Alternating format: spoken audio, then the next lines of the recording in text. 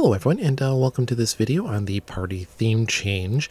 After much deliberation, I kind of came to the conclusion that I kind of wanted to change the theme for this year. It's kind of a little bit different, but I'm hoping that everyone will still dig it. Kind of thinking of splitting the upstairs and the downstairs up. Probably going with a pony theme upstairs and a puppy and kitten theme downstairs. I know it's a little bit different than what you normally see for Halloween, but I thought that it'd be kind of cool and people would get a kick out of it. Also wanted to let you know that I just wanted to wish you a happy April Fool's Day. Hope you found this amusing. Thought that just kind of popped into my head knowing April Fool's Day was coming up. Hope you found it funny. Actually, the sideshow and circus theme is still on as planned. We'll have a lot of cool things coming up here shortly, including 2 full-size animatronic reviews. Hope you found it funny. We'll talk to you soon, and just wanted to leave you with a little